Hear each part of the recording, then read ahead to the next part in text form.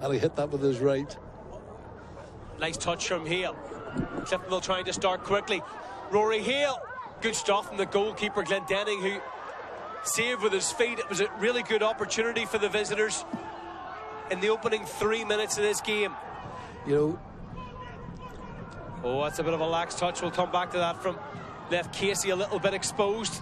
Here is Gibson. Might have a pop from here. Gibson. Good stop. 4 or 5 players lined up, ready to attack the back post. One of them's Addis. Goalwards, Turner. Smothered on the line and away by Glendenning. Brilliant defending from him. Danger still not away. Addis again with an outstretched leg after Turner got his head to it. And it's held by Glendenning. This is a first chance. Addis nods it back in. Mitchell. It's a good ball in.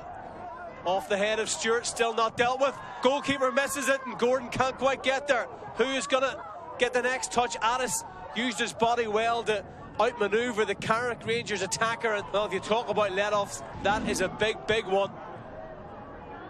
Curran. It's blocked. Hale. Big moment, big challenge, follow-up effort into the side netting.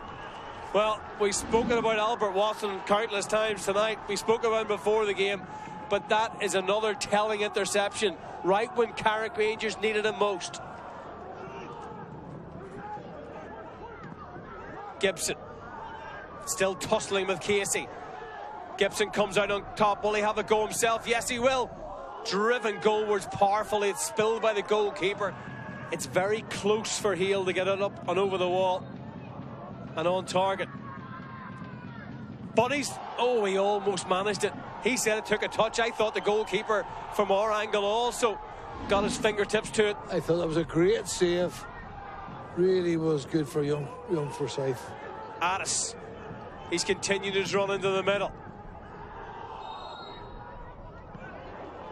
Is a handball being given perhaps over on the far side? Certainly a free kick to Cliftonville anyway.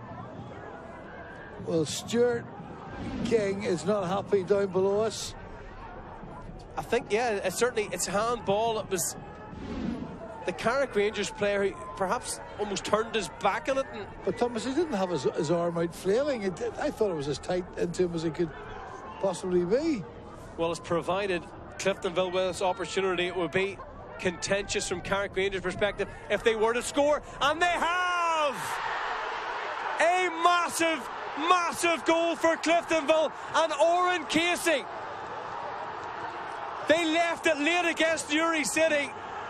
They've done the same at Carrick and they've snatched off